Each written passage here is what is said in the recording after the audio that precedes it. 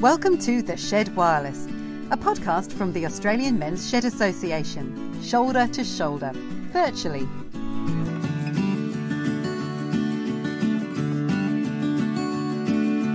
Hello and welcome to Series 2 of The Shed Wireless. Coming up, tell him he's dreamin'. This episode is going straight to the pool room. Legendary Australian actor and friend of the Shed movement, Michael Caton, is here to talk life, health, Bonnie Doon, and how his life was turned around after he hit rock bottom. I know you're going to love that chat. We feature the very first shed in our new Shed in the Spotlight series, and it is the sparkling, the remarkable Raymond Terrace men's shed. You'll also hear the story of one shedder who had a horrific stroke before his 40th birthday, just months after moving halfway around the world to a new country and with a young family. The way the Shed movement has lifted him and taken his life to a level of happiness that he could never have imagined in his darkest hour is a story you're going to want to hear. We'll learn all about the Raymond Terrace Men's Shed's legendary music group and their grand plans for a grand tour to raise money. Rip Woodchip tries to get fitter. Stuart Torrance will be here with some slightly better advice than Rip. All of that and much more ahead in this episode of The Shed Wireless. Hello, I'm Aaron Carney, and we are joined for episode 1 of series 2 by the chairman of the Australian Men's Shed Association, Paul Sladden. Hello. How are you today? Yes, great, thank you. Welcome, not for the first time, to The Shed Wireless. Now, our much-loved CEO, David Helmers, will be sharing the co-hosting duties with you in Series 2. But as we'll discuss at length in a moment, you live in regional Victoria. And we really did hope by this stage we'd all be talking about the shutters coming up and the whole of Australia and the world moving the other side of the COVID crisis. But your capital, Melbourne, is still a key concern. And I guess as somebody who is in Victoria but isn't in Melbourne, what's your daily reality at the moment? Well, yes, obviously Melbourne is the concern. Melbourne and the Mitchell Shire, which is to the north of Melbourne, they are in lockdown. And as we've seen over the last couple of days, the numbers have been climbing, and it is a concern because there is some concern about regional Victoria and what's happening in regional Victoria. There are some small hotspots in regional Victoria, but outside of Melbourne and the Mitchell Shire, we're still being very mindful of the rules of social distancing, etc., and the effect that it's having on sheds outside of that area is that they are being very careful with how they're operating, and some are insisting on wearing of masks, and they are doing testings, etc., temperature checks for guys coming into the shed. So, yeah, look, I suppose people are alert, but not too alarmed here in the regional Victoria. But obviously all those sheds that had reopened in Melbourne and the Mitchell Shire, unfortunately then had to go back into lockdown. So it's been a bit of a double whammy for them. So it's been rather unfortunate. Do you feel a bit divorced from your capital at the moment? Well, it's difficult. I have children down there. I have a daughter. She's a nurse down at one of the major hospitals in Melbourne, lives and works there. My son has just returned to university, so he has been up here with me for the past 3 months nearly. And I'm a little concerned of his return back to university, living on campus, but hopefully they will stay safe. So while it's, we really feel and support those people in Melbourne and what they're going through, we're just hoping that things do improve, and we'll see what the numbers are today. But it is of concern, but we wish them all the best. Yeah, absolutely. Well, we just wanted, with you being based in Victoria, to touch base on that news. I think it's the truth that I caught up with family from Queensland over the weekend, and Queensland is like another planet, or Brisbane is a different planet to Melbourne, if you want to put it that way at the moment. And all over Australia, we can often feel like we are living in a different reality. Well, that is particularly true at the moment. And as you say, on behalf of AMSA and everyone, we wish everybody in the south the very best, and fingers crossed we can come through this whole thing. I wanted to talk on a much brighter note about a few of the exciting new additions that we have for Series 2 of the Shed Wireless, and also the return of some old favourites. So new, well, first things first, Paul is going to be participating as a co-host along with David Helmers throughout Series 2. I'm really excited about the potential of this segment, but it is going to rely on you, the listeners, making it come to life. So we have a new segment called Ask the Doc. You'll hear it very shortly here on this episode. Professor Rob McLaughlin from our partners Healthy Mail is going to come on and basically do as the kids call it, an AMA, Ask Me Anything. So we are effectively offering you a free anonymous appointment with the doctor. It's as simple as, and you can do it anonymously with a nom de plume, whatever, call yourself Captain X, if you like, and just send us an email and ask about anything. Now, he and his friends, the access that he has to other experts, can answer absolutely anything health-wise, but his particular area of expertise is in male sexual function. And so if you did have a question in that regard, it's not always the sort of thing you want to swagger into the GP and start shooting from the hip about. So we do have that service. Stay tuned for more on that. And having said everything that we've just said about the challenges in certain parts of Australia right now, given that we have hope that we are moving the other side of the COVID crisis, we wanted to make Series 2 back on the shop floor, as it were, get back inside the sheds. And so there's going to be, in each episode, a Shed in the Spotlight series. And it's going to be made up of a number of elements. The first is Show and Tell, where we will give you the opportunity to showcase a project or product from your shed, and the rest of us will learn all about it, and you'll hear Raymond Terrace's shortly. Then Shedder in the Spotlight, where we meet and learn about the life of one of our shedders, and you have to hear this one from Raymond Terrace. Talk about being handed a lemon in life and having some mates who turned it into lemonade, but all will be revealed on that.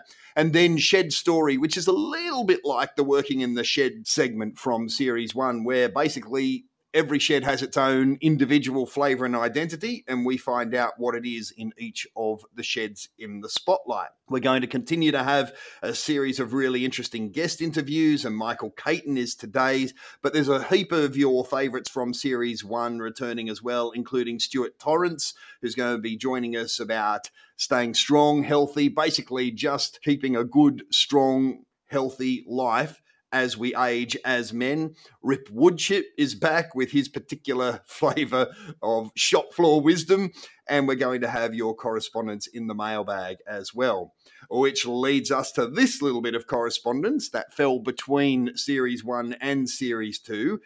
You can write us an email anytime to theshedwireless@mensshed.net. And we heard from Terry at the Ipswich Men's Shed regarding the legend of Dougie's log saw. And I quote from that correspondence from Terry. In late 2018, one of our shed members asked if it was possible to build a mobile log saw in the engineering shed at the Ipswich Men's Shed. Luckily, one of our members, Ross, had experience in constructing such items, and so began the saga of building Dougie's saw. With Doug supplying all the steel and specialised bits like engine, pulleys, axles, wheels, etc., the construction commenced, with Ross and Doug supplying the majority of the labour and a couple of other shedders holding and pushing bits when required. The saw slowly took shape.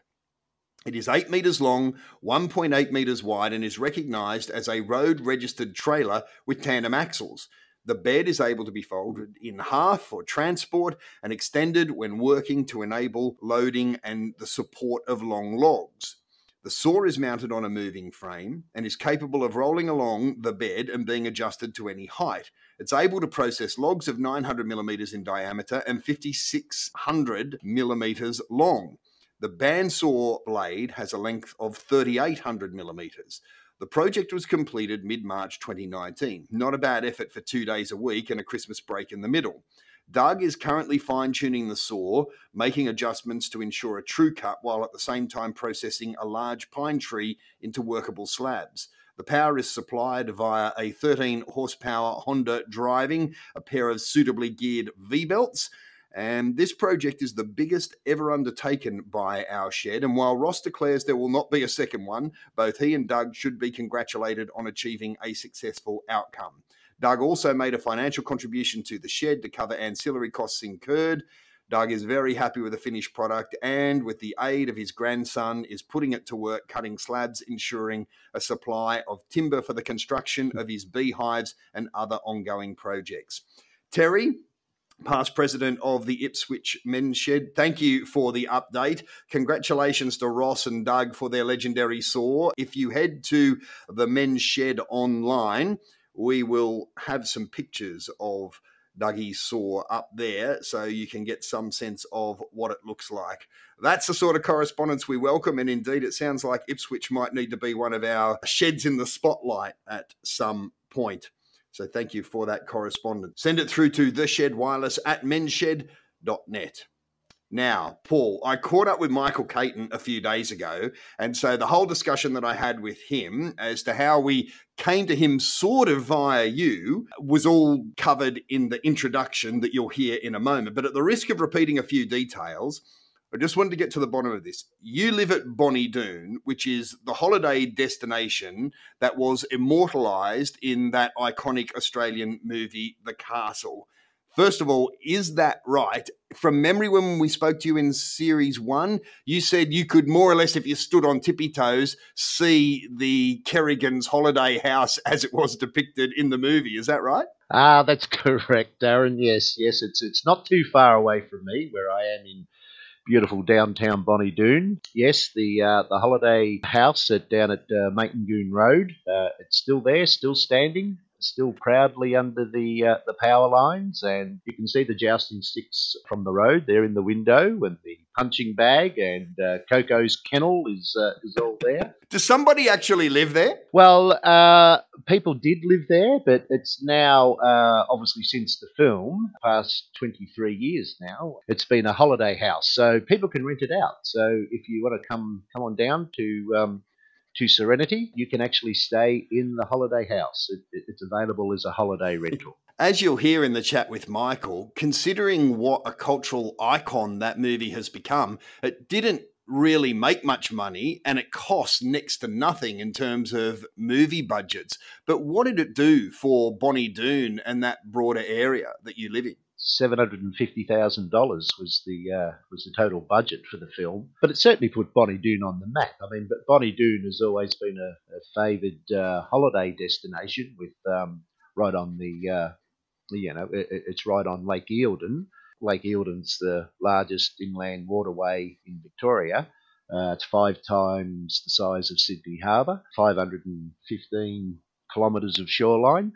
So it's a very popular fishing, boating, houseboat, skiing, water skiing destination. But really, following that film, as we know, we've got all those fantastic lines from the movie that now have become part of the Australian lexicon, and going to Bonnie Doon and Serenity and all of those have certainly lifted the profile of the town. And even today, you see people pulling up and getting out of the car and taking photos of themselves standing under the Bonnie Doon sign and sharing it, no doubt, with their friends on social media. So, look, it really has been a huge boon, if you like, for Bonnie Doon. So it's something that the locals sometimes get a bit tired of when you say you're from Bonnie Doon, and the first thing people say, well, how's the Serenity? And yeah, well, we've heard that one before many, many times, but but then there are those people, the long-term locals, who blame Working Dog Productions, the people who made the film. They hold them responsible for the Millennium Drought, because the film, as we say, was made in 1997. At the end of 1997, the lake was dry for nearly 13 years. So there are some people who blame Working Dog for that. It is a remarkable legacy in more ways than one, and it had a pretty remarkable personal legacy for Michael as well, as we will hear a little bit later on. Paul, thank you for that insight. You'll be back later in the show, but for now, let's get on with episode 1 of series 2. Staying strong. staying sharp and staying healthy with the Shed Wireless.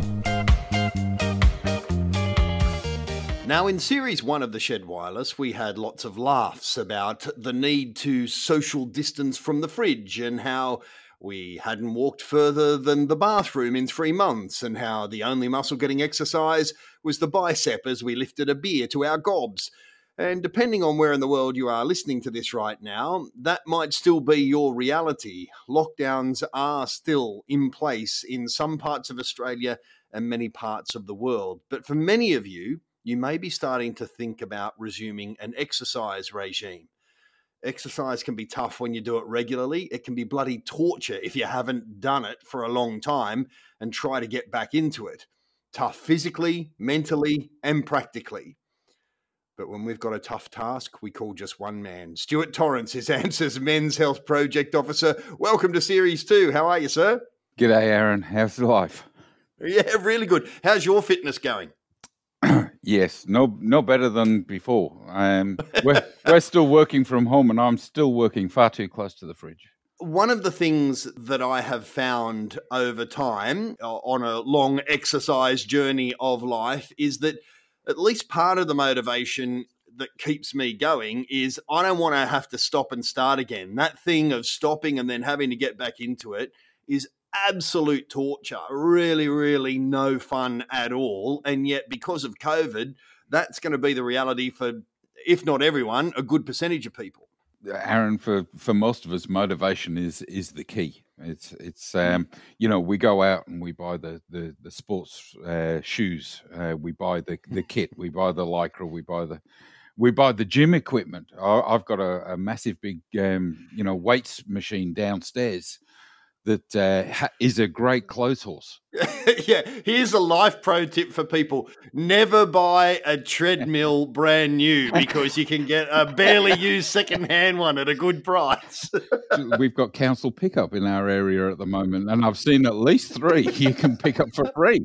Yeah, you can build a whole gymnasium from council pickup. Do you know, Aaron, I think that the key here is, yes, motivation, but doing the little things. It's those little steps, and I've come up with a beauty of an example that aligns really well with our Spanner in the Works program. Do you want to hear it? Yes, please. It's called diff. We've got a diff, and it transfers the energy from the engine to the wheels, yes? Yes. Well, diff in our circumstance stands for distance, intensity, frequency, and fast. Okay, let's break those down point by point, can we? Yeah, no problem. So if we increase the distance of anything that we do, and I think I said this in the last series, if you park at the end of the car park instead of at the shopping centre door, that little bit of extra exercise is going to do you the world of good. Intensity. If you walk slowly currently, pick up the pace and increase the intensity just a little bit. It will stand you in good stead. Frequency, do it more often. Now, my exercise for frequency is when I unpack the dishwasher or when I'm working in the garden. Instead of carrying 6 or 7 things from one spot to another, I'll do that trip 6 or 7 times. Yes. Instead of in one hit, increasing the frequency. And then increase the speed, increasing the speed in which you do things, in which you go places, will stand you in good stead as well, I believe. So remember diff. What I like about that system is if you have had 3 or 4 months off, the prospect of pulling your now tight lycra shirt over your perhaps more substantial belly and going and ringing the gym and signing up at $60 a month and getting up in the cold of winter and heading in there, that can just be a bridge too far. But really, all that diff is asking of us is, I guess, to switch on to the possibilities that are right under our nose. Is that fair analysis? Absolutely. Back in my younger days, I went to a gym and they said, look, for the first couple of weeks, we'll give you a personal trainer. And I'm looking at all these magnificent looking machines and I'm going, wow, they look fantastic. I want to get my hands on those. Are you talking about the personal trainer now or the rowing machine? It was all the machinery. All right, the rowing machine. I'm with you. Good. Please continue. He was a big fella. Yeah, don't get your hands on him. In that regard, next thing he had me doing squats and sit-ups and press-ups. And I'm going, I want to go on the machines. He says, mate, if you can't lift your own body weight, he says, it's no good going to a machine. And it's something that's stayed with me through my life. If I'm unable to lift myself out of a chair, if I'm unable to balance, if I'm unable to roll myself out of bed in the morning, these machines and all these fancy fandangle exercises and gym equipment are not going to do me any good whatsoever. So increasing the distance, intensity, frequency and speed in which you do things will be a good starting point for increasing our exercise regime. One thing that you mentioned there, the idea of a personal trainer, there is a school of thought that says in many cases, a personal trainer isn't actually telling you very much that you don't already know. The power of a personal trainer is that it's an appointment to actually be somewhere. And if I have to rely on me to get up and go to the gym at 5 o'clock in the morning, that's one thing. If I'm meant to meet somebody, that's a completely different psychological head space. Yeah. So, and I bear in mind that everything that we're saying here has to be mapped over the realities of COVID and social distancing and whatever else. But there is some value in trying to organise to do some exercise. And I might just be talking walking around a park or walking down the shops or whatever else. But there is value in making an appointment with someone for exercise too, is there not? Absolutely. But then again, it doesn't need to cost us the world either. Talk to your grandchildren, talk to your kids and say, look, I need some motivation. How about you chuck on the joggers and let's go out and do this together? It could be a nice social connection exercise for you and a loved one. A personal trainer doesn't necessarily need to be an exercise physiologist or anything along those lines. It just needs to be somebody that's on your team, on your side, prepared to help you get motivated and do those little things that can stand us in good stead. I was thinking about when and where would be a good time to do a workout. What about in the ad breaks? Yeah. God knows you'll get about 20 minutes an hour. Depends which station you're on, Aaron. No, True. The ABC doesn't have too many ad breaks. No, but that's a great idea. And it's an automatic reminder, isn't it? Yeah. So, the break in whatever show you're watching comes on, you get up and you say, every time that happens, I'm going to walk from the lounge room into the kitchen and back as many times until the show goes back on. But just giving yourself that focus. And using Diff, you can actually gamify it a bit. If you get 3 done the first time you do it, you might get 6 done after 3 weeks. I'm going to make T-shirts with Diff on them. It's a great idea. Is it a seller? Do you think it's totally a seller? Out of the back of your spanner in the works truck, I can see you running a good illegal trade in T-shirts there. Pull up at the local pub in the car park, selling them out the back. It's a good talking point as well. You wear one of those down to the pub and everyone will ask what Diff is. So I think that's a terrific idea. And as you say, it maps beautifully over the broader concept of spanner in the works. It does. I think the point we're trying to get at, Aaron, here is the little things that count. They say 30 minutes of exercise, heavy, heartbeat increasing exercise a day. But if you can't do 30 minutes of that kind of exercise every day, surely doing 10 minutes 3 times a day is better than doing nothing. Oh, 100%. In fact, doing 3 minutes if you're doing nothing is better. 30's ideal, but anything is something.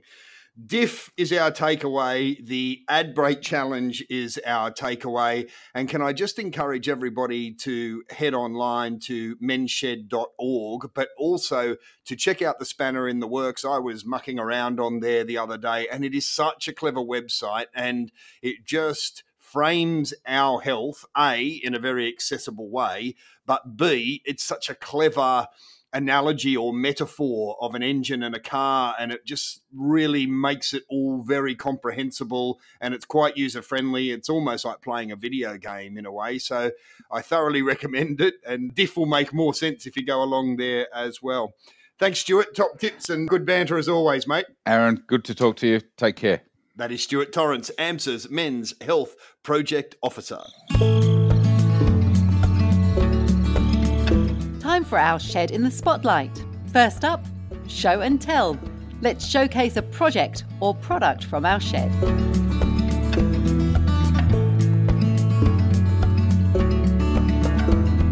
Our show and tell segment is where we hear about a passion project or a product that the sheds are working on and getting stuck right into. Now, very often that will probably be something like a beehive or a possum box or a bowls box, but it's a little bit different at the Raymond Terrace Men's Shed, and Bob Bull is here to tell us all about it. G'day, Bob. Good morning, Aaron. Really nice to have you with us. What is the passion project of the Raymond Terrace Men's Shed right now? Well, a little different, as you say. We certainly have lots of projects working through the shed through the year, but this is a little bit different to what we would normally do, and it involves taking some of our members on a tour, a regional tour around New South Wales. And it's a concept that we thought of some way back in 2020, and someone made a bit of a throwaway comment with our music group that we have in our shed as to, well, why don't we go on tour sometime? And we sort of dismissed that, but then thinking about it later, I thought, well, yeah, that's not a bad idea. What can we do there? We've got a good music group, a large music group, and we could easily set them up for a tour arrangement. You often hear of tours from sheds where blokes pile into a bus and go and visit another shed or some interesting local landmark or whatever, but you're actually going to come bearing the gift of music. Tell us a little bit about your group. Yeah, so, well, the music group in the shed's been operating for about 5 years now, and it's grown from 3 or 4 up to about 20, 22, 23 members now in our music group. So it's a fairly large group, and very varying experiences in the music knowledge, but some guys have been in the industry for a long time, very experienced, and yet we have others that are learners, which I class myself in that, probably an experienced learner, you might say, in some ways. We gather each week at our shed here and do several hours of practice, and for the music groups themselves, it's not just the shed that we do some community events around the place, such as Australia Day and even Bunnings. When they have some events down there, we get invited down there to play as well. But this is a little bit different. We look back in January when Australia was on fire, you might say, and then, of course, we run into floods and in the middle of a most severe drought. And I thought, well, look, these country guys, these regional towns are really suffering out there. What can we do to try and lift their spirits a bit and perhaps help them along the way? So, as I said, the suggestion was, why don't we go on tour? So I thought, well, that's not a bad idea. Let's contact some of the men's sheds in these regional towns and see if we can organise a concert tour overnight, just on each town, one town a night for a week, and organise with them and get some of them involved, get the sheds involved, and get their local community involved as well. And given the challenges of COVID, what's the status of the tour right now? Yeah, well, that's thrown a spanner in the works. We I bet. in a lot of ways, but we had this organised for May of this year, and there's been a lot of work gone on behind it with the various councils in the towns that we're going to visit and the men's sheds, and had it organised. And then within just a couple of weeks before COVID hit, and of course we had to postpone the whole thing and shut it down.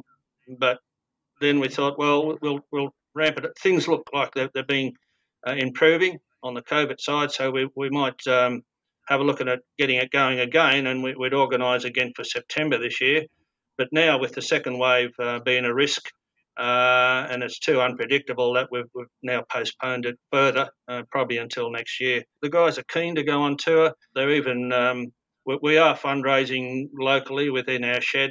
The boys have even said, well, look, if we can't get it, we'll pay our own way to do this sort of thing. So they've been very good about it. Fantastic. And obviously, given all the moving parts, you can't get too married to the idea of an itinerary, but do you have a rough idea where you were going to go, or at least a dream scenario of where you'll go? No, yeah, it's more than a dream. We had planned it. We'd had all the men's sheds on site, and we'd included the towns that were suffering badly from the drought and even the floods that were on. And, places like Murrundi, Manila, Barraba, Coonabarabran, Barradine and Gilgandra. Oh, what a great trip, huh? A fantastic trip. It got all the men's sheds on side that we were with and the councils that were there, and even the school kids. We're inviting the schools in those little towns, and we sort of stayed with the small regional towns rather than the larger ones that have more access to support. We thought maybe the smaller towns would appreciate it. So we stayed with them and approached the schools and said, yeah, look, bring the school choir along and we can do a few numbers, Australian songs with the school kids. So it was well in the way of planning and arranged, and then, of course, we've had to put a stop on it. Of course. I'm sure it will happen in due course. We're just about going to put the red pen through 2020, I think, at this point. I think so. What sort of style of music? You said you might do a few Aussie songs with the kids. Did you get as far as having a play set or a repertoire? Click Goes the Shears and Waltz and Matilda, and songs that they're probably familiar with. But we hadn't got to the point of pinning that down. That was the next level. And, we didn't quite get to that. But as far as our music group ourselves, the covers music that we do, but pretty much across the board type stuff with like the Beach Boys and Creedence Clearwater or Elvis Presley and Roy Orbison, all the 60s, 70s, 80s songs that people are familiar with. I think I heard a bit of John Denver before we hooked up, did I? John Denver's in there, yeah, that's for sure. And of course we can't miss Slim Dusty and James Blundell and those guys as well. Excellent. 22 members. What sort of mix of instruments are involved there? Because it's kind of bigger than a band. Do you split up into different groups or are all 22 on stage? What's the experience like? No, all 22 on stage. And yes, it can be a little difficult to control at times, but it depends what the day is. Depends how they're feeling on the day. If the tambourine solo gets out of hand, for example. Yeah, well, we'll try and sort that out. But look, the majority of guitars, of course, banjo, drummer, keyboards, and a few other minor instruments that are thrown in there at times as well. So whatever they choose to play at the time. They're good groups. They're a good group. They enjoy it. Which came first, the shed or the group? Was it just a happy accident that when you were all turning up to do a bit of woodwork, somebody mentioned they played the bass and someone else mentioned they played lead guitar? No, actually, it was at one of our general meetings. Someone sort of stood up and said, look, how about why don't we get a music group going? Because we have other groups within our shed, other interests in our shed as well. Of course. And one of them, someone just stood up and said, look, why don't we get a music group going? And I was always interested in it. I've got a musical background from when I was young and had to let it go for a long time. And I thought, well, that's good. I wouldn't mind picking my guitar up again. And then it just worked on from there after two of us. And then all of a sudden, out of the woodwork, guys that you just don't know what's talents are in some of your sheds around the place. And then out of the woodwork, we've got 6, and then 8, and then 10, and then someone says, oh, I know this guy down the street, he plays, he wouldn't mind sort of joining us. So it's just grown from there and continued on. And it's getting to the point we're running out of room. So it's a combination of both. You found some talent from existing shedders, and then the fact that the group was up and running actually attracted new people as well. That's right. Yeah, so they know someone else, and they said, well, even to the point where we've been out playing at a function or a program somewhere, and someone will come up and say, oh, your bloke's not too bad. I wouldn't mind sort of coming to your practice sessions. And from there on, it just flows on, and you pick up a few people from outside. They become members. They've got to be a member of the shed, of course. Have you got a lead singer, or have you got several of them? Several. In fact, everyone likes to have a go, but there are several that are, as I said before, they're experienced musicians, and they're quite good singers. Yeah. So everyone tries, out of practice, we all try to have a round of singing included in the day. Such a great project, and it's a real additional dimension to a shed, isn't it? Absolutely. It's an extension of what sheds are about, and it's so good for the mentality of the guys. I'm sure you've heard it before from other sheds that have come in and they're not feeling well, they're depressed, and as soon as we get them into an activity and something to do, the improvement is quite remarkable. And how's everyone come through the COVID experience so far, with fingers crossed that we have in fact come through? Yeah, well, we've been okay. None of our members that I'm aware of have contracted it or had any symptoms of it. Of course, they're getting their testing done, and we're doing our testing in the shed now as they come in to try and keep on top of things. But so far, fortunately, we've stayed away from it. And the area that we're in here at Raymond Terrace have been very fortunate. There's nothing been too severe around here either. If there's someone listening elsewhere in Australia and they might have scratched around one or two blokes with a musical background, do you have any advice on how to pull all of this together and bring it to reality? If you've got someone that's got some experience with it and that want to do it, by all means, go ahead, because it's one of the best things that you'll find you can get involved with. Now, having said that, our guys are in the music, and a lot of them only come to the shed for that reason. They're not particularly interested in doing woodwork or metalwork or much else in the shed, but they are interested in music, and they might just turn up for that. But by all means, if there's someone, a shed wanting to do it, and they've got a couple of players, go on with it, because you'll find you get support, particularly if out in the community know that there is a group there, and you'll often find, oh, gee, I played years ago, I'd like to come back in again. And if you've got a leader, you need a leader for your group that can organise your songs, and that's the way to do it. Because I know there are music groups in other sheds around the place. I know I was up at Mount Cravat a while back there, and I just happened to land there on the day that they had their music group going as well. And they had a reasonable size area there that they were using, and it sounded quite good. So there are other sheds that use this sort of interest. And if there is anyone else that wants to do it, by all means, go for it. And you'd be happy to take an email from someone if they were interested in getting something off the ground? Absolutely. If they wanted a hand with it, we could supply them and sort of give them an idea, a list of songs that we play, which are not hard. Generally, they're all chorded music, and with a couple of the players that are lead players, they can work out their own style of things. But I'm quite prepared to help them along with it if they need some guidance on or some advice. Well, get in touch with us here at the Shed Wireless, and we'll put you in touch with Bob if you find yourself in that situation. Bob, it's fantastic. And as I say, all of the things that the sheds do well would only be more true when there was music involved, I imagine. So hopefully not only the regional New South Wales tour happens, but we might organise the world tour before we're done. Goodness knows you'll have had plenty of practice by the time we get this thing happening. 2020 is a write-off, but I hope that 2021 embraces the concept and it comes to full fruition. Thanks for telling us all about it today, Bob. Very welcome, Aaron. Thank you. Good on you. Bob Bull there from the Raymond Terrace Men's Shed, talking about their musical tour that is postponed, but the passion remains, and it is our show and tell project for this episode.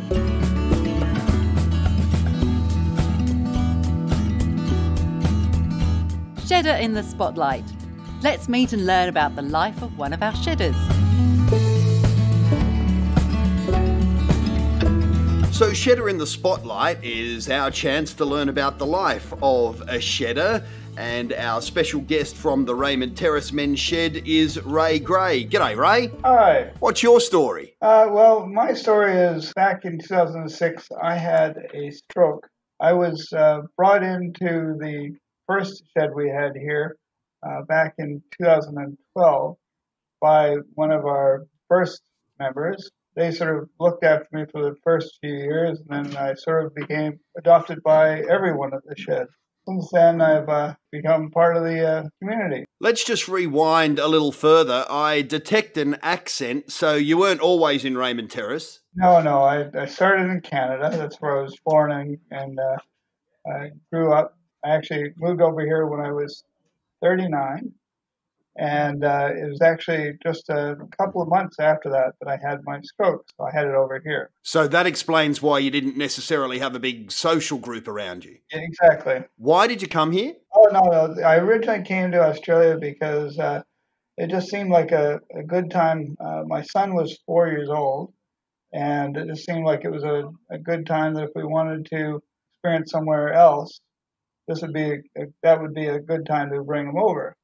And not only that, the vice president here and his wife happened to be my in-laws.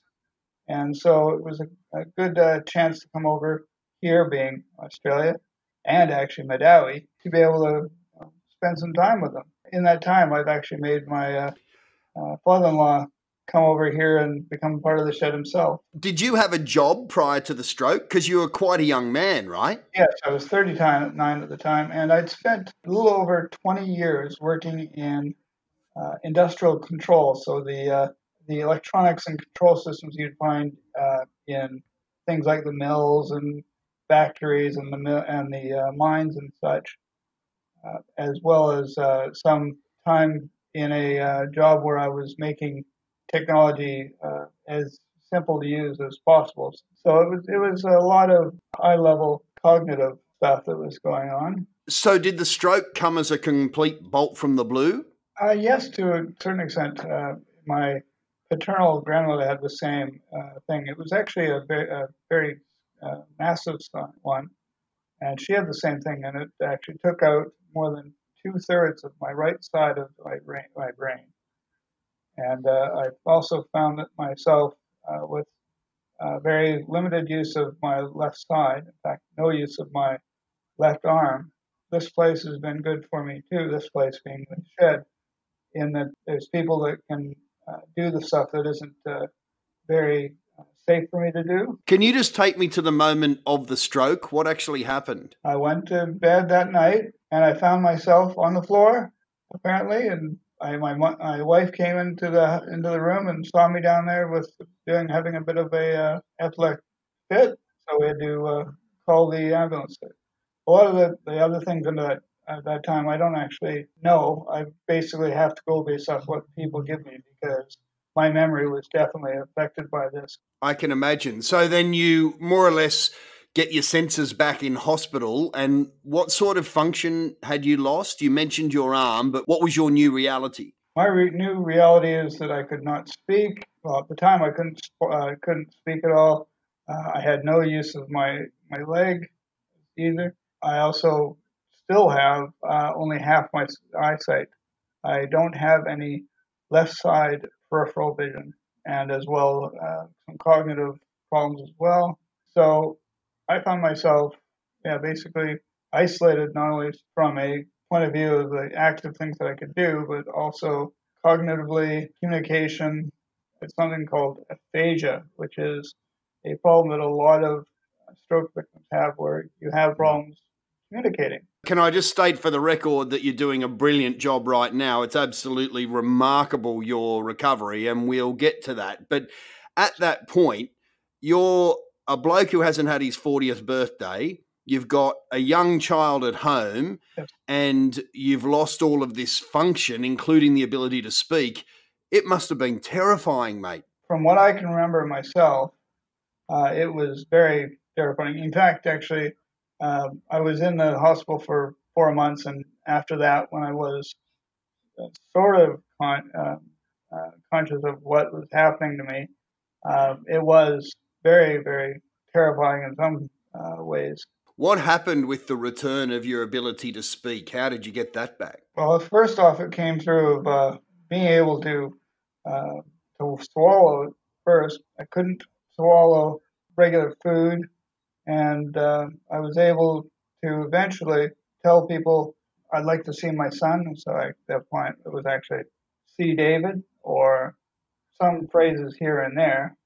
From there, I guess, improved from day to day. It was just a very slow process, being that I did lose so much function. You gave us some sense of it before, but what do you remember of that process? Presumably you were at home, your recovery was well underway, but you were feeling that social isolation, you were really treading this path alone. How did the shed come into your life? Well, there's a couple of family friends who knew that I had been active in things like woodwork before the stroke.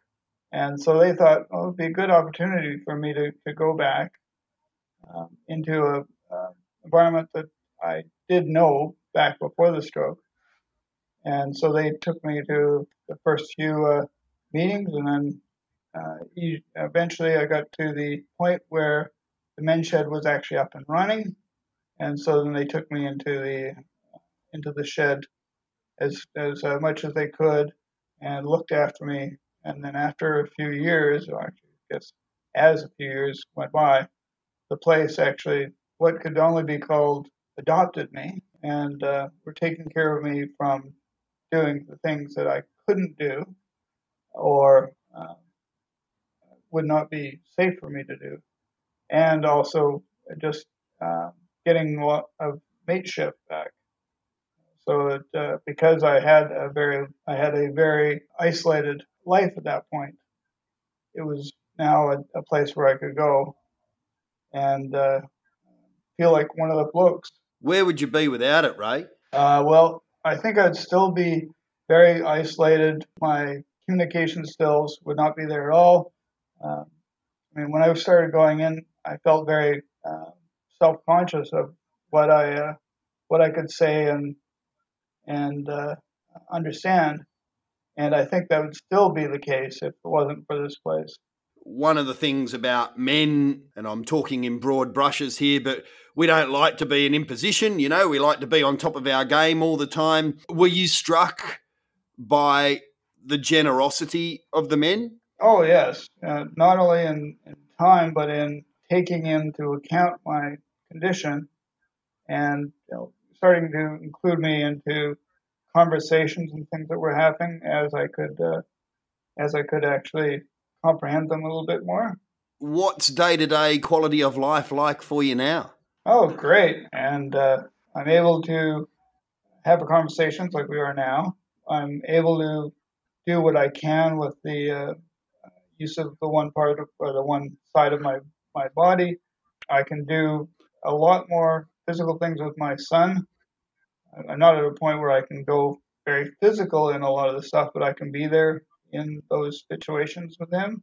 Spend some time with my wife and son outside doing things like here. I can actually get a lot of that thinking skills and doing things too, which I was at a point where I couldn't do anything. And so it's good that I can say that I'm doing things that not only are good from a physical point of view, but also from getting that gray matter to still be taxed and still used, which actually the use of the brain, if you don't use it, you lose it. Well, it's good that I can use what I still have left. You sound genuinely happy, Ray. Oh, definitely. As I've said, coming to this place is a place that I was then getting the mateship and getting the fellows helping with my recovery. Well, I don't know what it says about your stroke and your recovery and the state of the rest of us, but this may be the most articulate conversation I've had in a long time, mate. So, oh, thank you. It's an absolute credit to you. You should take a bow. It's been a pleasure to meet you and hear your story, one that could have ended in tragedy, but with the sheds playing a role, has ended in fulfillment and happiness. Thanks for being our shedder in the spotlight, mate. No problem. Thank you. Ray Gray, shedder in the spotlight at the Raymond Terrace Men's Shed.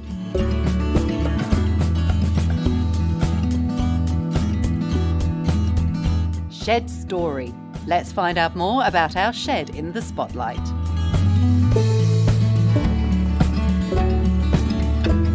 Every shed has a story, every shed is a story. And to tell us the story of the Raymond Terrace Men's Shed, we have Treasurer and Shed Manager Frank Saisner. G'day, Frank. G'day, Aaron. How are we? Yeah, great, thank you. In telling the Raymond Terrace Men's Shed story, it's pretty helpful to start with your personal story because they're pretty closely intertwined. My wife and myself did a trip up north And on the way, we called in some men's sheds on the way. And all I want to do is just check them out because I heard about the men's shed movement.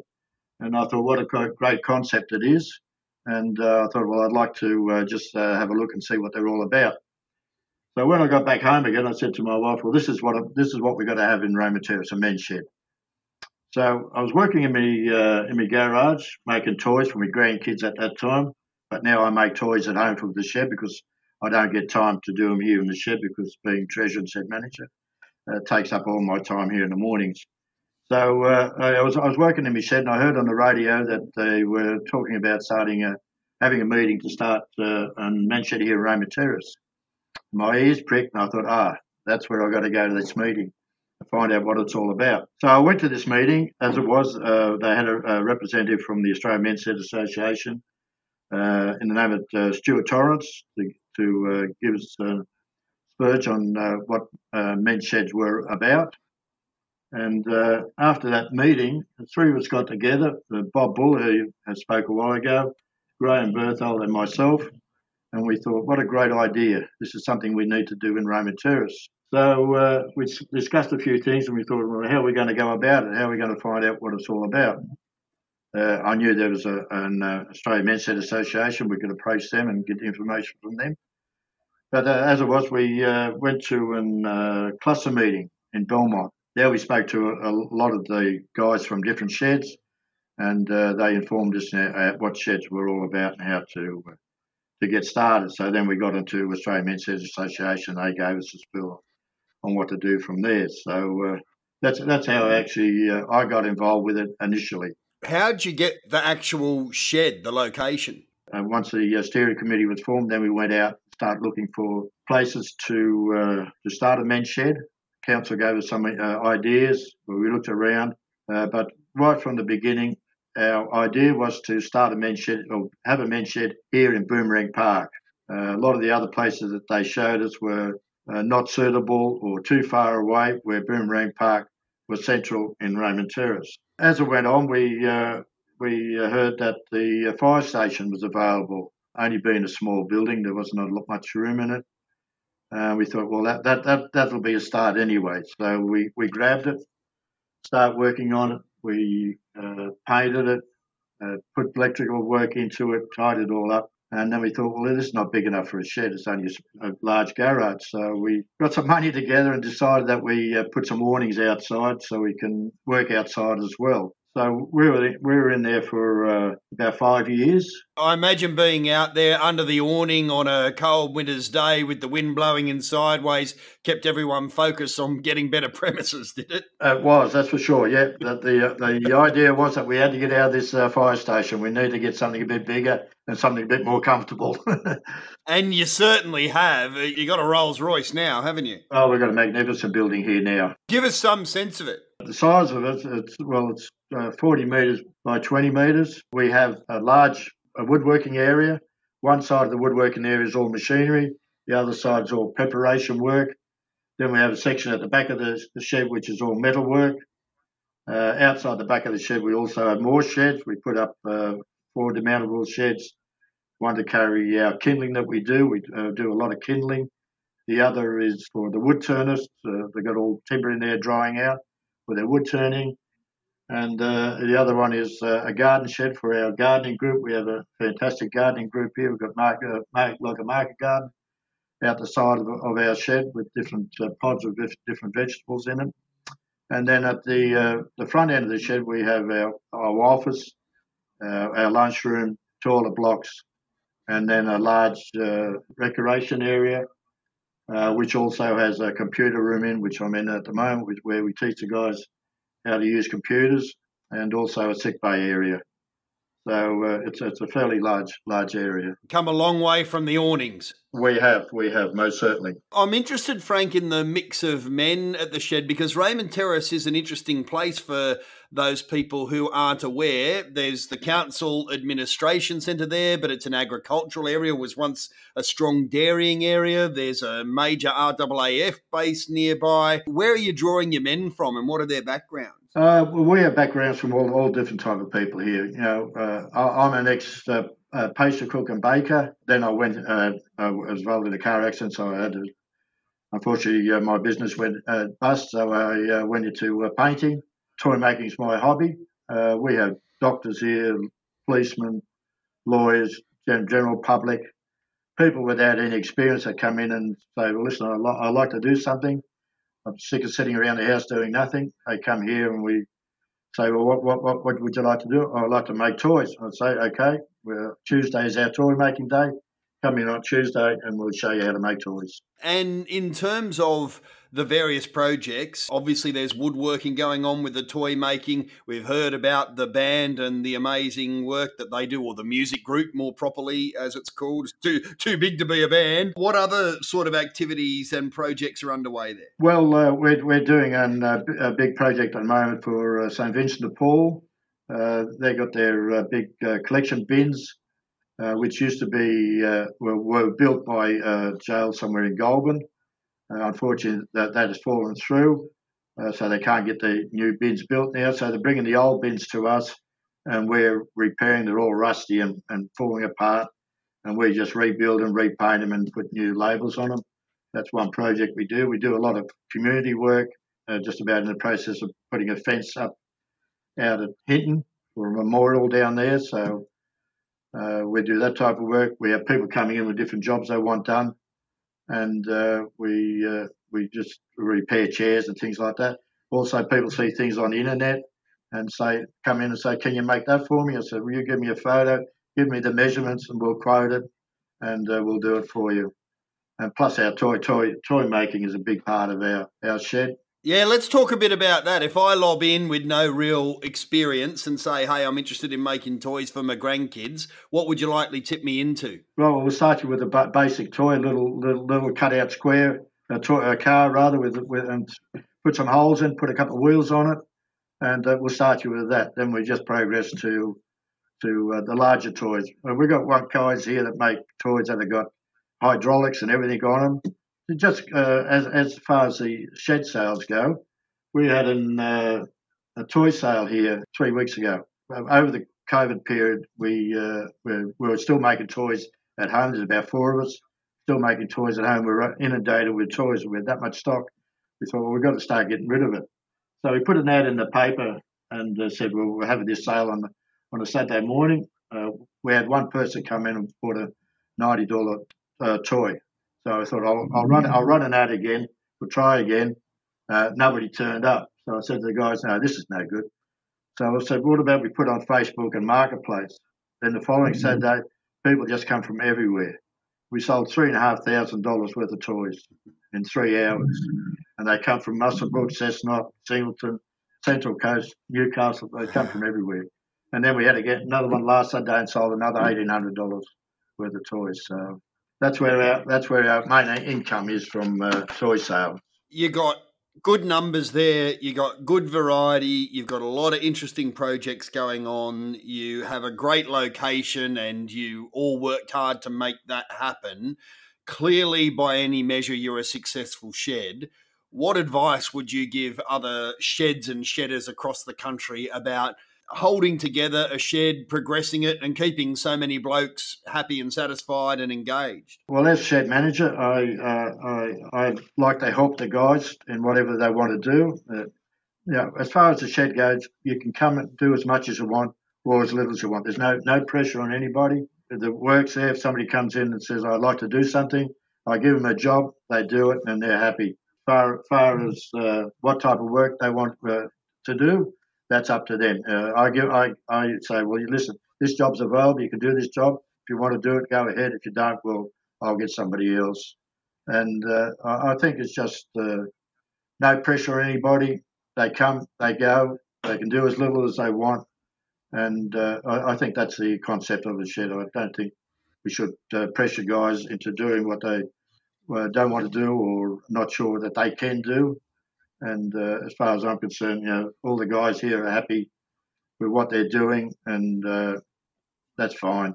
In a lot of communities across Australia, the sheds are right at the heart of it, but there's nowhere where that's any more true than in Raymond Terrace. You guys are almost local celebrities in that part of the world, and the shed is just going gangbusters. Looking forward to seeing all of your projects come to fruition, and might even swing by and grab some toys before Christmas myself. Thank you very much for telling us the shed story, Frank. Okay, Aaron, thank you too. Good on you. That is Treasurer and Shed Manager at Raymond Terrace Men's Shed, Frank Saisner.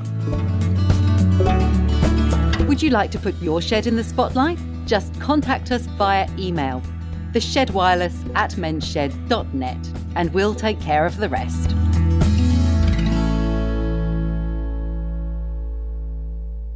Now, as we learned in Series 1 of The Shed Wireless, when AMSA Chairman Paul Sladden talked about his interesting life, he was elected the Mayor of Bonnydoon, the place immortalised in the iconic Australian movie The Castle as the ultimate working-class holiday destination, largely because of the serenity.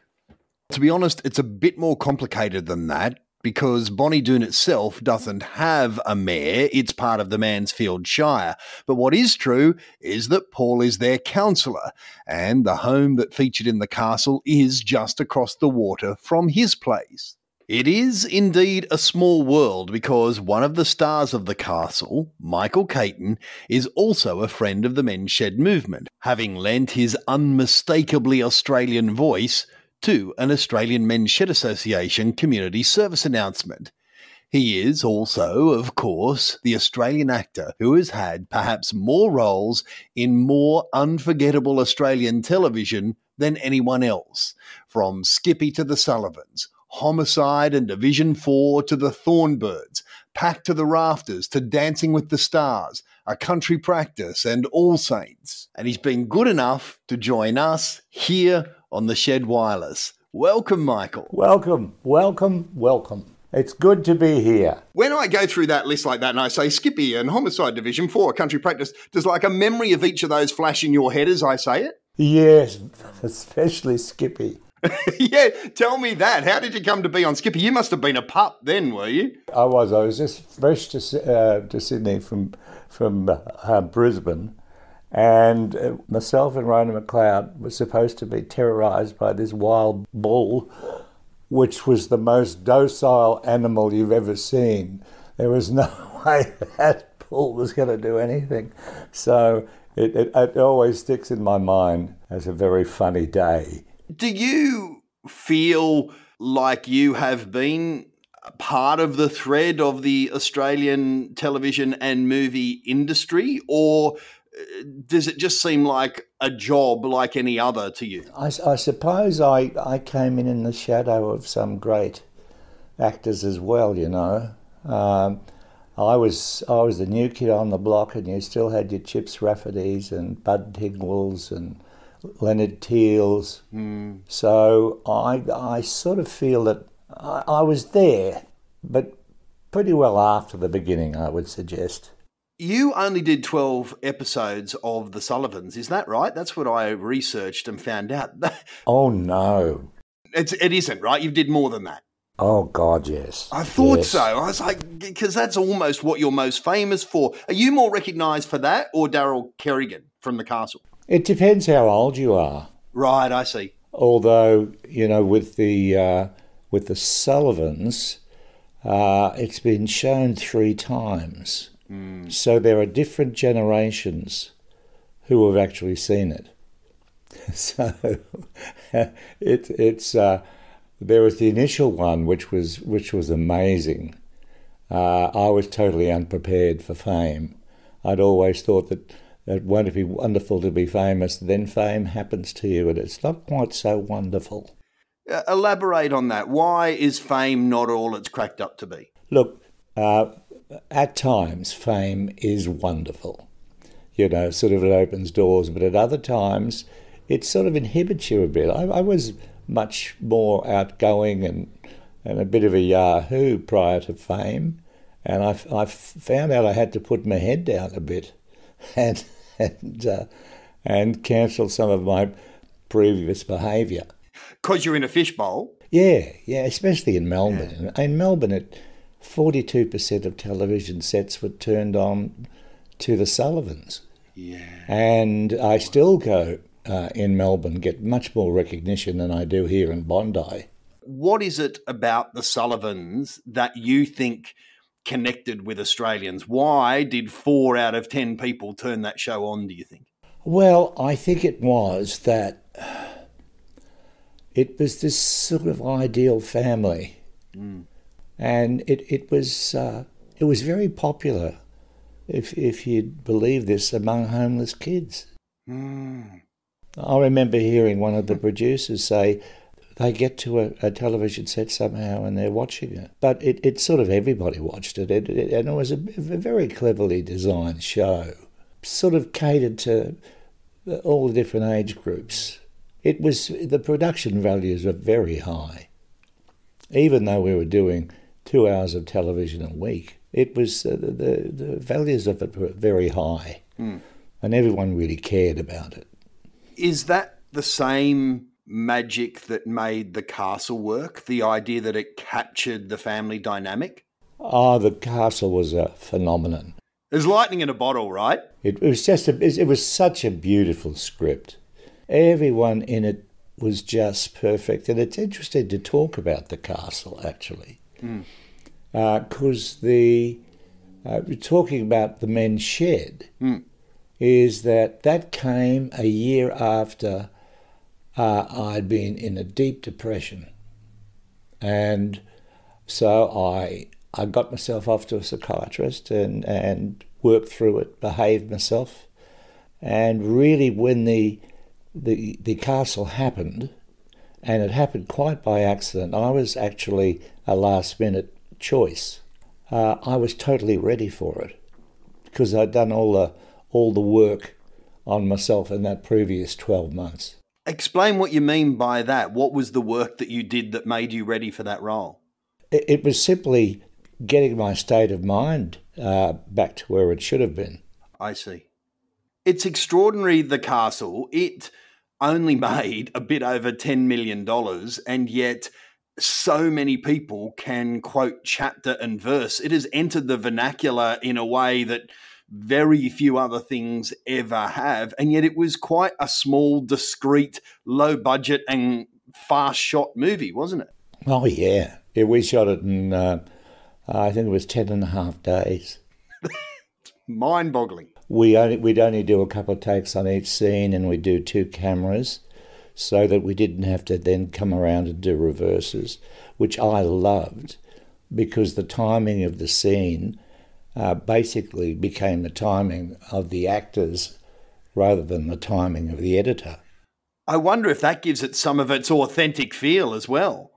Yeah, well, it was like a live performance. A question I've always wanted to ask somebody who has had a career like yours, is it true that you once a week go to a mailbox and pick up a royalty check? So do you still make money from The Castle and the Sullivans? No.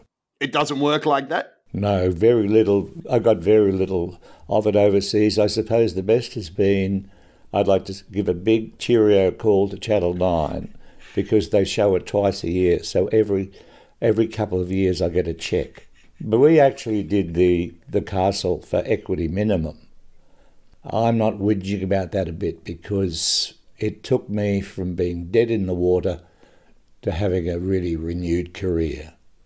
So I am forever grateful to the Castle. So you're about to turn 77, as I understand it. Is that right? Yes.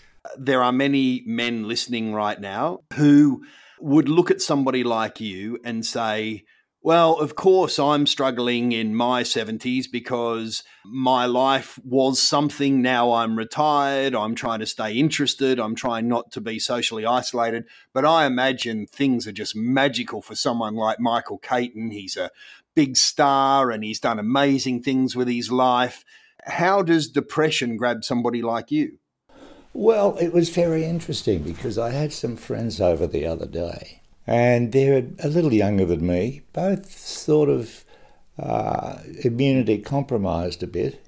I said, hey, you guys, have you been experiencing a sort of low-grade depression? And they both said yes.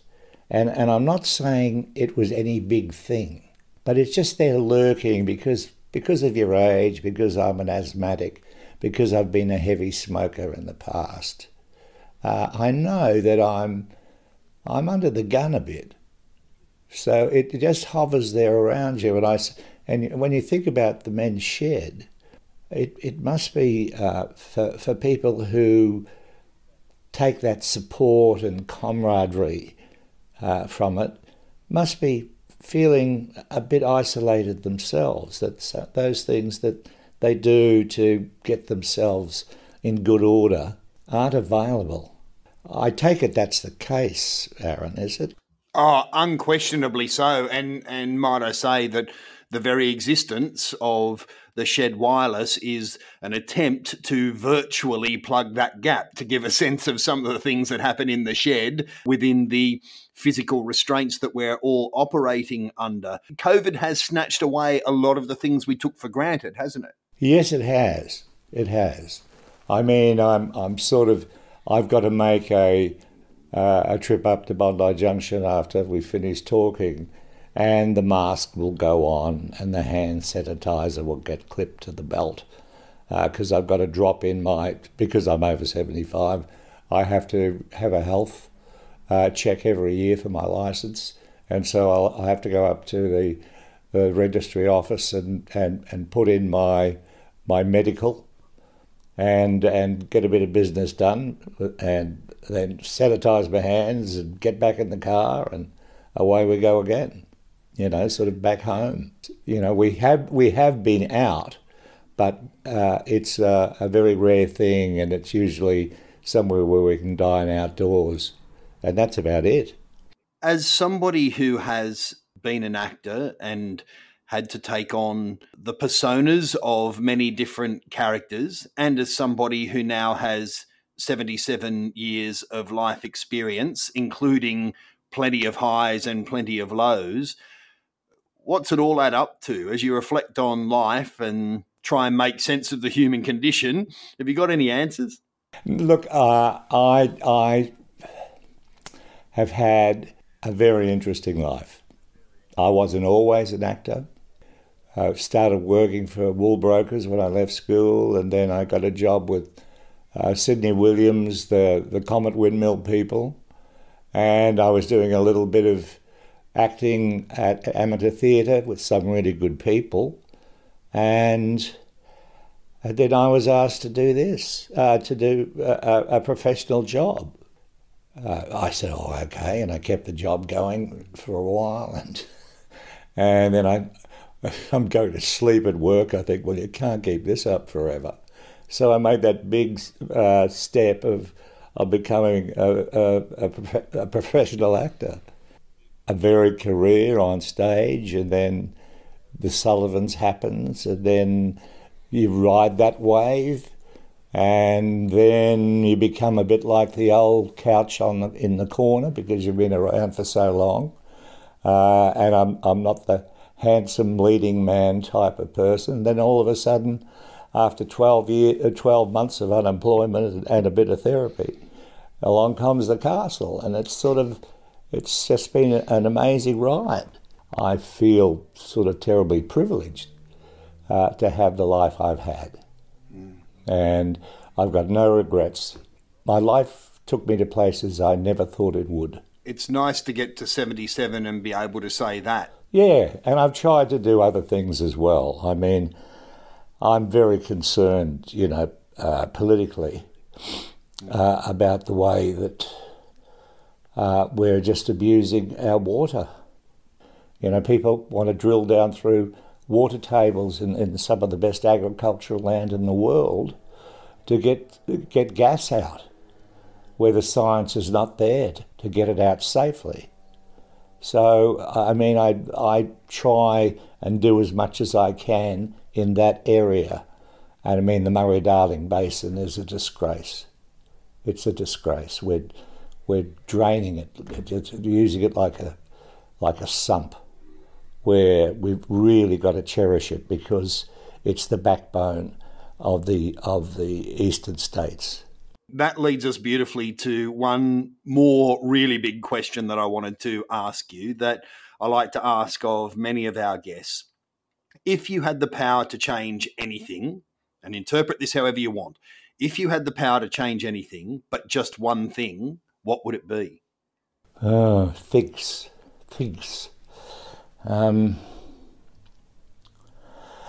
Look, I suppose it's the way we take this planet for granted, and it's a really finite, delicate thing. I mean, I always remember the astronauts sort of coming back from the moon and seeing how thin the atmosphere of the world really is, and we seem determined to dig everything up in a couple of generations. And if I could do anything, I would love to make people aware and be active about saving the long-term future of our planet. You know, because I've had a great run. I was a year too old for Vietnam. I've come through a time where medical science and all that stuff has kept us alive a lot longer than we used to. But at the same time, what are we going to leave the next generations? Unless we really change our thinking really quickly, you know, I'm okay. But really, sort of, a lot of people in industry and mining, it's just all about profit. It's not about anything else. It's like the Murray-Darling and irrigators who aren't farmers, buying and selling water, which will become the most precious resource on the planet. Much ahead of coal, I'm here to tell you. You know, water is what it's about. And so I would like people, I'll put it in a nutshell. I would like people east of the Great Divide to become much more aware of what's going on west of the Great Divide, because that is what is really important. My family came from central Queensland, and they depend totally on the artesian and subartesian basins. And we're about to build a big mine that'll go straight down through the subartesian basin, which all the farmers in that area, that's how they water their cattle. That is an eloquent and considered answer. Thank you very much. One last thing before I let you go. If the castle actually only made $10 million, Bonnie Doon itself has probably made more in tourism than the actual film itself made. And Bonnie Doon is the poor end. When I first arrived in Melbourne, the eastern end of Lake Healdon was the posh end with all the houseboats and water skiing, and Bonnie Doon wasn't that posh end. How good to see them get a bit of a boost, eh? Absolutely. That leads to my question. How many times have you been to Bonnie Doon other than for shooting the castle? Look, I've driven through Bonnie Doon because there's a wonderful drive. If you turn off the Hume Highway and come in through sort of Yakandanda and you come through Bonnie Doon.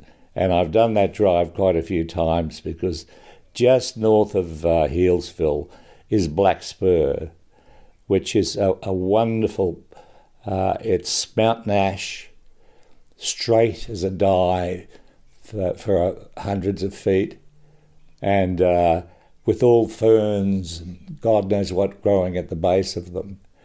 And it was destroyed in 1939 by a huge bushfire, which we actually played that bushfire in the Sullivans, actually. Oh. It's regrowth, but once upon a time, I took it, turn off the track, and I drove up this track, and there, sitting there, was a stump.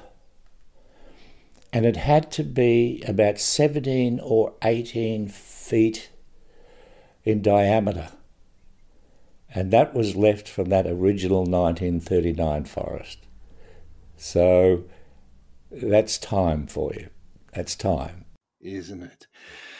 Thank you for giving us a little bit of your time. In all sincerity, your life was in many ways the subtext of young man like me growing up in rural and regional Australia, and to have the chance to... Where did you grow up, mate? In Patterson, so in the Hunter Valley. Oh, lucky you. It's easy for people to forget now with the internet and a million pay television channels, Netflix and all of that. But really, we were fed only a couple of tubes of, if you're in rural and regional Australia in the 70s and 80s, people like you were how we understand the world to be. And so to have all these years on, the opportunity to talk to you has been an enormous thrill, and you've been incredibly generous to the Men's Shed movement and to AMSA more specifically. So thank you. My pleasure, mate.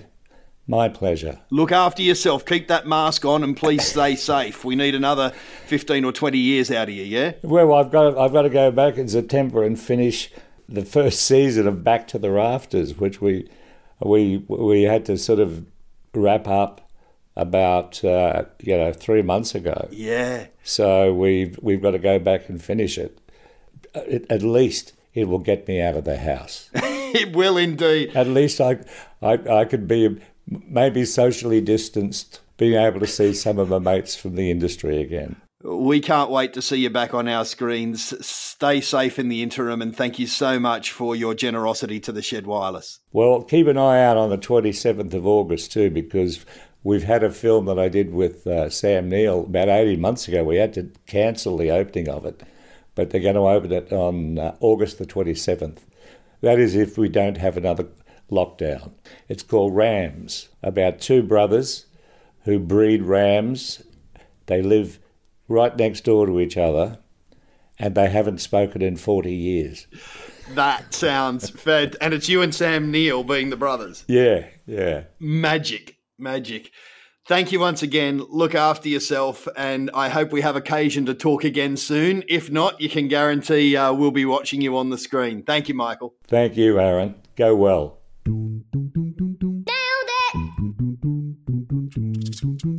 Nailed it. Nailed it. Nailed it with Rip Woodchip. G'day, Shedders, Rip Woodchip here. How y'all going today? I'm just sitting here playing with my pedometer. No, that's not some euphemism, you dirty-minded buggers. No, it's one of those thingies that measures your steps, you know? The doc gave it to me the other day to help me keep track of how much exercise I'm doing. They reckon 10,000 steps a day is the daily recommendation. I reckon if I had this thing when I was still working on the farm, I would have blown it off the bloody Richter scale. You hear all these people banging on at the moment about whacking on the kilos during isolation and blaming it all on the fact that they couldn't get to the gym. Bit of a crock, I reckon. I mean, going to the gym and all that stuff is all well and good, but what all these young'uns don't understand is it's not the be-all and end-all. We had this fitness regime when I was a kid, and I still use it to this day. It's called Get Up and Bloody Move. The doc had a different name for it. NEAT. Non-Exercise Activity Thermogenesis. I don't know, some bloody thing. It's basically one of them fancy terms that means all the energy we burn up when we're not either sleeping, eating, or playing sport. Basically, just living. But not sitting on the couch type living. Getting out there and actually doing stuff, you know? I know we all go through these little periods where we get a little slack, and in one of those stages there, the only exercise I was doing was walking to the fridge and getting another beer. And the most strenuous thing I was doing during the day was dropping off the kids at the pool of a morning. But with some kindly encouragement from the missus, I gave myself a bit of a reboot and just got active again. It ain't rocket surgery.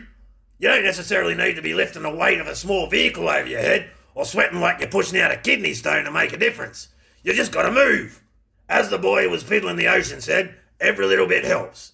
And even just your everyday daily activity can add up to a decent workout.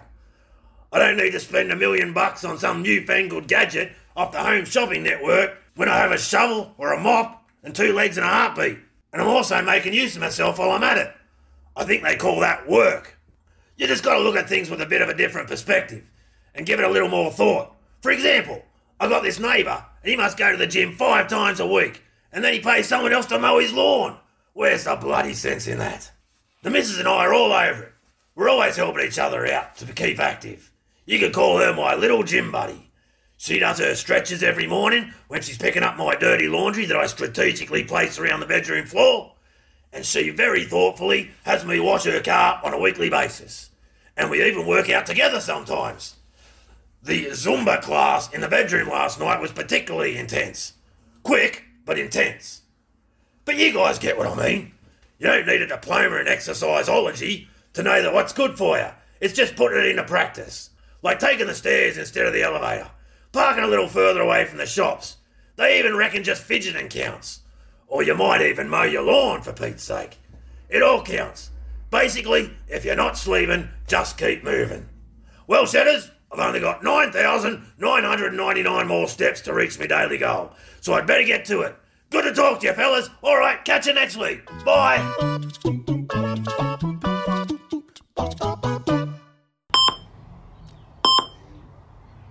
Got a question? Ask the doc, Professor Rob McLaughlin from AMSA Partners Healthy Male. This is a new segment where we give you the opportunity to ask a real doctor a men's health question. It might be something you've always just been curious about. It might be something that you're experiencing right now. It might be something you aren't quite sure how to frame with your own doctor and would like a little bit of background. We want to hear from you, and you're most welcome to go by a nickname or a nom de plume. Your privacy will be fully respected, but please send us a question that you would like us to discuss here to theshedwireless@menshed.net. It's the same email for all correspondence with the show, theshedwireless@menshed.net. Now, the doctor we have at your disposal is a bit special. I promise I won't give him his full title very often, but it is worth hearing at least once. He is the Director of Clinical Research at the Hudson Institute of Medical Research, the Deputy Director of Endocrinology at Monash Health, Consultant Andrologist for the Monash IVF Group, and Professor of Andrology at the Department of Obstetrics and Gynecology at Monash University. He is also a Director of Healthy Male, formerly Andrology Australia, and they are, of course, great partners of the Australian Men's Shed Association. Hello, and welcome to the Shed Wireless, Professor Rob McLaughlin. Oh, thanks very much, Aaron. Pleasure to be here. That is quite the CV. Oh, yeah, well, we only once, so you can say that once. The hat that I really value, particularly now at this stage of my career, is being able to provide both men and the profession with quality information about male reproductive health disorders. And as you alluded to in your intro, some of them are a little bit sensitive, a little bit, sometimes awkward to open up the conversation. So Healthy Male and myself are very committed to having those conversations and for fellas to come forward and ask questions that are concerning them, particularly in relation to the reproductive system and ageing. Brilliant. Well, we now have a mechanism for doing that here. Obviously, because it's our first episode, we don't already have a question from a shedder. And so I thought I would frame it around the idea of a frequently asked question or a catch-all, an umbrella question that might just get us underway. And for want of a better one, I've come up with, what does aging mean specifically for men? Is that both specific and broad enough for you to get your teeth into? That's a pretty broad one. Sure. And certainly aging brings with it a number of things such as wisdom and balance, etc. But on the other hand, it does. Our bodies do change, our health does change, and things come along we didn't expect to happen to us, and we can be distressed and confused and wonder what could or should be done about them. So, look. As they say, aging beats the alternative. It's better to age than not. But we need to recognise that it does bring with it some changes in the body. And when I was in Seattle, Washington State, I had a very wonderful time there with the andrology people there. And they have a photograph on their wall of the 1936 Washington State Olympic team, the one that went to the Berlin Olympics and won the gold medal. And then 50 years later, on the same shoreline, almost all but one of the crew was still there. And you can see how they've changed. These are the healthiest young men who've become healthy older men, but their bodies have changed. Clearly, they've got tummies and they've got the muscles aren't the same. They've lost the hair and whatever. But one hopes that they're healthy and happy. And what I'd like to do is to explain along the way what problems might be encountered in that healthy and happy aging process that might be of concern and something we can do something about. And one of those that I get quite a lot is, and I think it's driven partly by the press and by various interested parties, that maybe all those changes can be prevented by testosterone therapy. Yeah. There's every so often there'll be an ad turn up in my social media feed suggesting that my virility's available in a syringe if I need it. That's exactly right. And it's full of wonderful promissory things about, this is revolutionized your life and everything will come back together again. Clearly, that stuff is fanciful. And unless you have a very clear medically defined testosterone deficiency, and there are criteria for that which your doctor can help you with, there's no place to topping up older men in the hope that you'll rejuvenate them and get them back in the rowing team again. It's just not going to happen. And I think it's a distraction. I think often what we now realize is that many of the changes that we see as we get older, such as less muscular strength, less stamina, a lower sort of energy level, and so on, can be related to the fact that we get diseases along the way or lifestyle changes along the way, which we can do something about. So, taking testosterone, for example, the major determinant of testosterone levels in older men is whether or not they have a comorbidity, particularly obesity. Now, obesity is the primary driver of low-end testosterone levels in men, in middle-aged and older men. What one does in that is to restore the lifestyle, restore the energy levels by getting back on the right diet, looking after yourself, regular exercise, walking to the shed rather than driving if it's not too far away, all that kind of stuff. That's what puts the pep back in your step. It's not going to come from a syringe. It's going to be from recognizing that it's your lifestyle on the whole is the major driver of how you feel along the way. So first things first, testosterone in a bottle is not going to restore me. However, testosterone matters. Let's just pause there for a moment. Why does testosterone matter ongoing? Right. Excellent question. What does testosterone do? It is far more than the hormone that people think, it just drives sex drive or erections. It has many important roles in the body, particularly driving muscle health, bone strength, metabolism, glucose handling. It's a very broadly acting hormone, so it's wrong to think of it just in relation to its sexual roles. So you need it your whole life. And we've looked at men who are older and who are in good health, they don't have any problems, and their testosterone levels are similar to what they were in their 20s. It doesn't fall that much. Right. But there is a bit of a narrative that bounces around saying that there's an inevitable march down the hill, as it were. But you're saying that a good lifestyle can, if not completely cease it, at least slow it significantly. Absolutely. And that's the message. And so from a public health point of view, for an older man who perhaps is not feeling as energetic, the stamina, or whatever reason, is concerned about his testosterone status, clearly it needs to be checked because something may have happened that needs to be medically addressed. But on the whole, one's going to be looking at his lifestyle, his exercise, his weight, all those factors. That's where the change in his good health will come from. It'll come from something he can directly control, and it won't be coming from a bottle. Can you bring back lost testosterone? So let me ask that question by way of example. If I was a footy player in my 20s and 30s, then I do the dad thing in my 40s into my early 50s. It gets away from me a little bit. There's a belly. There's all the inevitables that happen if you don't do the hard work. Is there a way for me to walk it back to something that can look after me in my 60s, 70s and 80s? Yes. In a word, yes. These changes are reversible.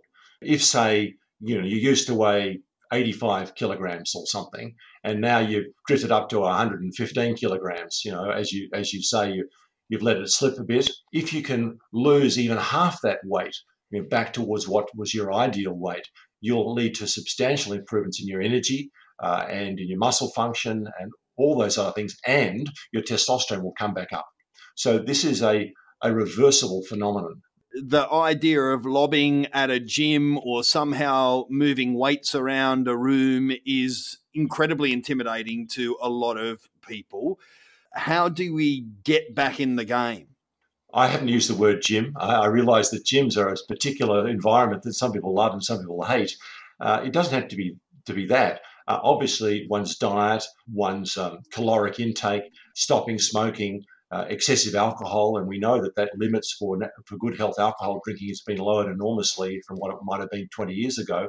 We realise that each one of these little parts of the equation, if they can be chipped away at, will lead to weight loss and to better health. And it won't require an expensive gym membership or inconvenience. It could be walking the dog. It could be walking to the shed. It could be playing 3 rounds of golf a week. It could be any number of things that you want to do. Obviously, for each individual, it's going to change. In some areas, like in America or wherever, the testosterone has been sold to men as a shortcut to better health. And really, it's something that's been driven by the pharmaceutical industry. It's not something that's been driven in a public health context. If the cause of something is defined, address the cause first. Don't try and cut around the corner and take a shortcut. There isn't a shortcut.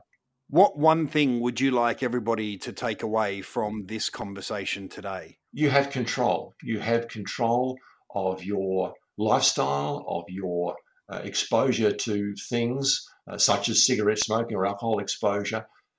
Each one of those has its own role in taking the edge off you as you get older. And as you alluded, when you're in your 20s and 30s, you might get away with it. When you're in the 40s and 50s, you know what happens to the waist. It gets a bit of a tummy. And if you stay in that mold for 20 years, it gets harder and harder. You do need to address this for yourself. And I might say, for those of us with sons, to our sons and to our other younger male, and say, listen, this is the time in your life to take a deep breath and say, I'm going to do this because the person who's going to benefit will be me and also my family. Because as a general rule, your family wants you around as long as possible. So this should be a stimulus for you to have a look at some of those lifestyle issues throughout your life, particularly from middle age and onwards, where things get harder to change unless you act early.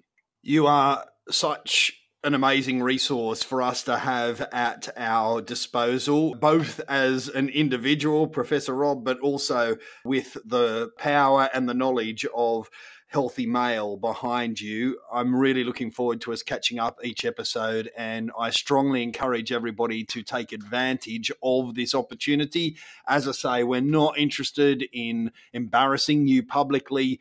Call yourself Pirate Jack if you want. It doesn't matter how you contact us, but we'd really love to ask a real world question rather than something that we're manufacturing at this end. Sure, it's open to all. You're not going to worry me. You go right ahead and ask the questions on your mind. It's remarkable, Aaron, when you give people a vehicle or a mechanism to ask the questions, once the people get going, they just ask. It just opens up. It's that first step, making that first call to see a local doctor or phone into this to you or whatever. Take the step and you'll find that people are really friendly on the other side.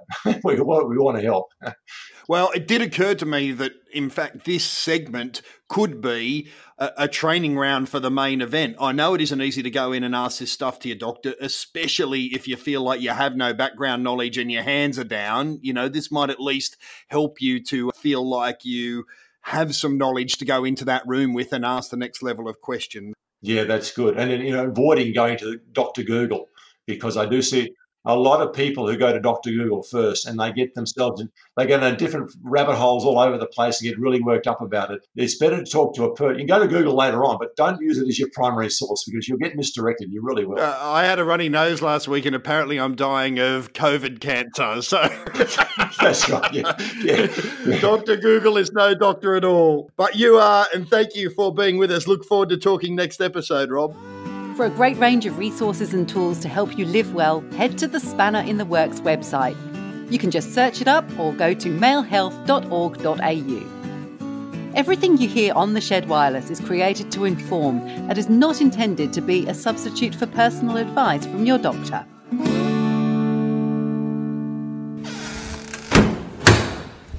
We've pulled the door closed on this episode of The Shed Wireless. A really big thank you to Michael Caton. Not only was he generous with his time, the technology was challenging and he worked so hard to make sure that that interview got to you all. A great Australian, and let's hope that his health holds up through these challenging times as it does for all of you.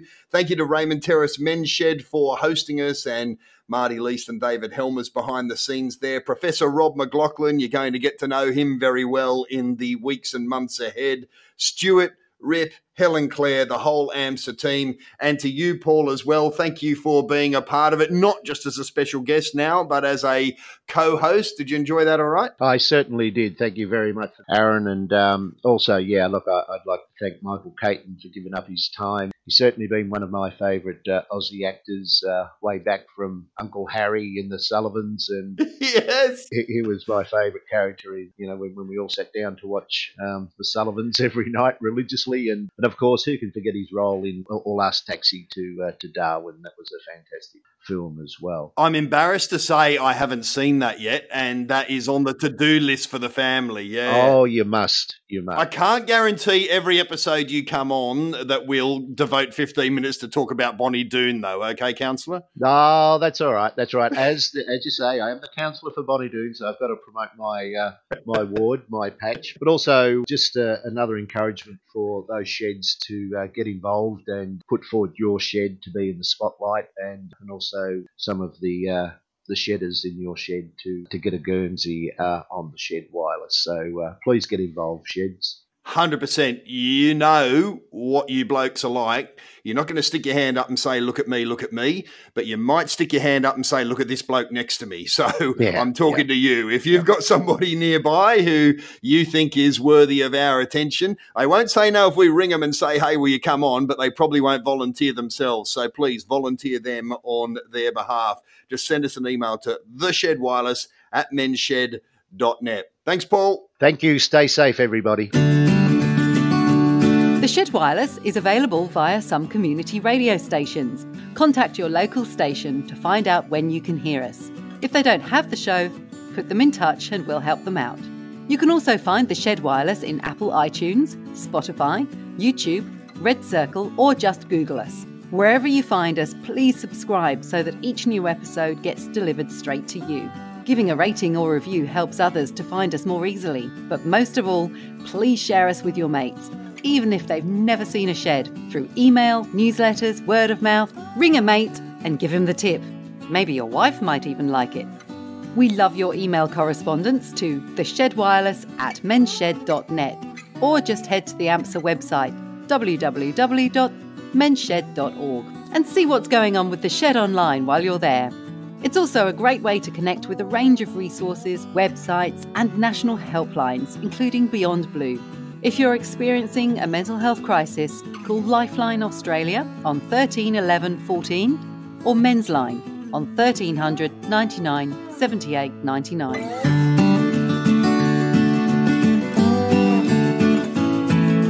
Thanks for listening to The Shed Wireless, the wireless you'd listen to if you were in the shed.